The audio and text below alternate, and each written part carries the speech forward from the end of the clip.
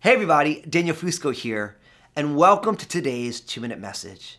Is your life messy now? I mean, let's be honest, all of our lives are a little bit messy right now. But unfortunately, many of us are going through trials, there's suffering, there's struggles, there's big question marks. And I've been really spending some time meditating on this scripture that's really been blessing me a lot. And it says how our momentary light afflictions is but for a moment. But there's a far greater glory that is welling us within us in Christ. It's a reminder that our struggles are real, but the work of transformation that God is doing inside of us is even more real. It talks about how the outer man is perishing, but the inner person is being renewed day by day. It's the same idea that in this world, we're going to have struggles. Things are not always going to go right. And actually, there will be times of deep grieving, mourning, suffering. But we have to think about what we're going through right now in the light of all of eternity, and not just the years we get to spend on earth,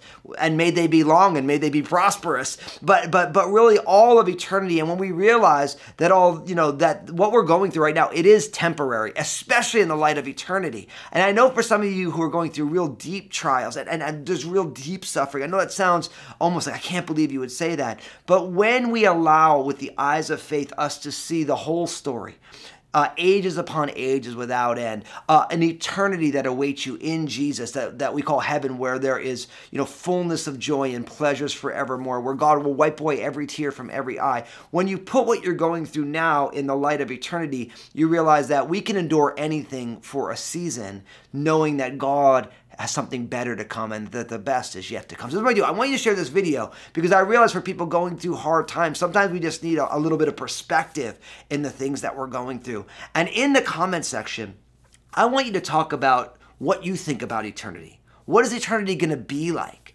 What's it going to be like when no longer there's pain, no longer there's injustice, no longer there's suffering and sorrow and pain, when we're with the Lord? And I realize that people are going to see this in all different ways. And the Bible tells us just enough information to get us really excited about eternity. But we want to always remember to put everything, all of what we're going through in the present, in the light of all of eternity, which will really help us. And God bless you today.